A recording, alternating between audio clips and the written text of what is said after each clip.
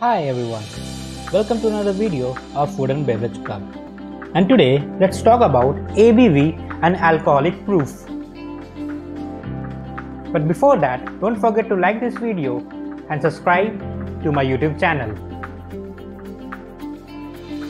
If you have seen a liquor bottle, then you may have noticed its label contains two different numbers, both of which indicates how much alcohol is there. The first is ABV and the second number is proof.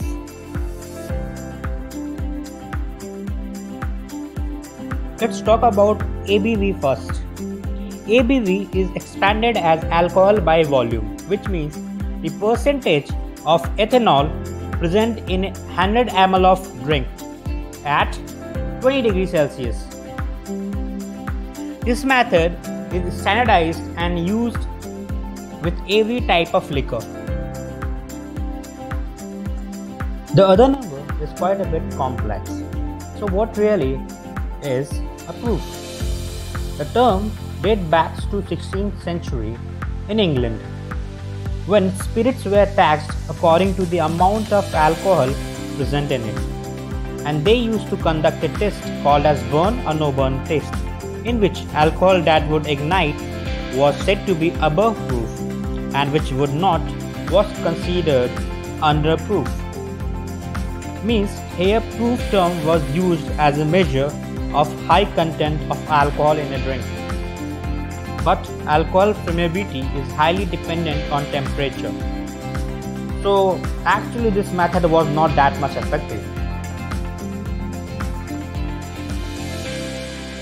Then another method was introduced, in which gunpowder was soaked in a spirit. If the gunpowder still burns, then it was rated overproof spirit. Otherwise, the spirit was called as underproof spirit. This method was comparatively less variable, but still not that much reliable.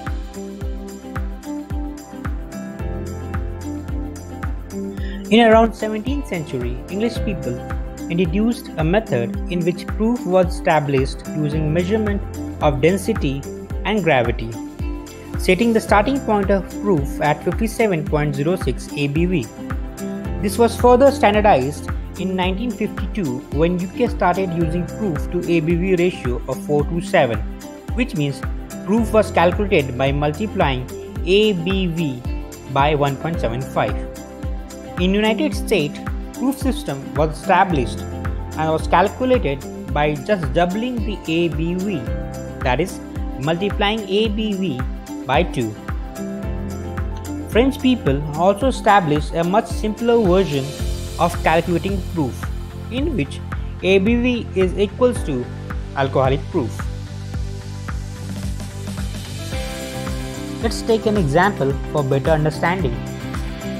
So, if there is a liquor bottle with 45% ABV, then in UK it will translate to 78.9 proof, while in US it will be 90 proof, and in France it will be 45 proof.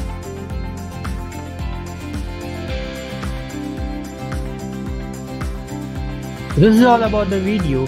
Don't forget to like this video and subscribe to my YouTube channel.